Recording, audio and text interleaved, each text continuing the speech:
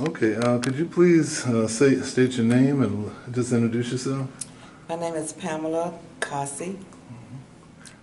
Okay, a little bit about yourself. I am a resident of Tuskegee, Alabama. I'm a recent implant from Houston, Texas.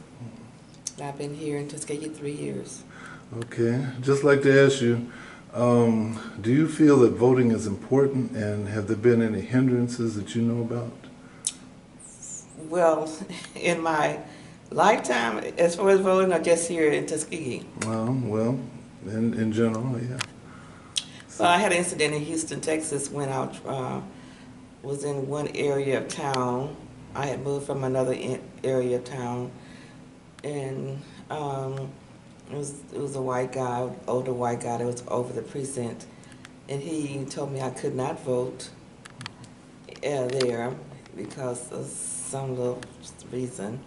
So I went back across town, which is like 40 minutes away. They stood in line there, and they told me no, I was supposed to vote where I was at first. And then I went back. Then he allowed me to vote, which he should have at first. And if I had been not insistent on voting, I would have let that make me not vote that night. But I was insistent, and I went back and took the time to stand in line again and made him realize that I do have a right to vote there.